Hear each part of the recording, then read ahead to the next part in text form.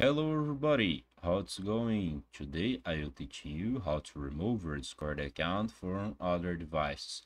So if you don't know, the Discord don't have a button to do that. You don't just click in a button and remove from all devices, okay? The Discord don't have that option, but you can do that, okay? You go to your settings, go to my account. I will enable the streamer mode, okay? In my account, you see your profile, okay? So to remove your Discord account to other devices, what you can do is change your password, okay?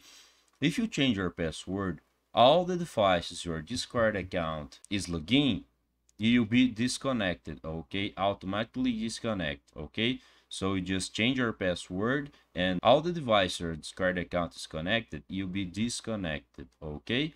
I hope I can help you with this video. If you like, don't forget subscribing our channel and hit the like button. See ya!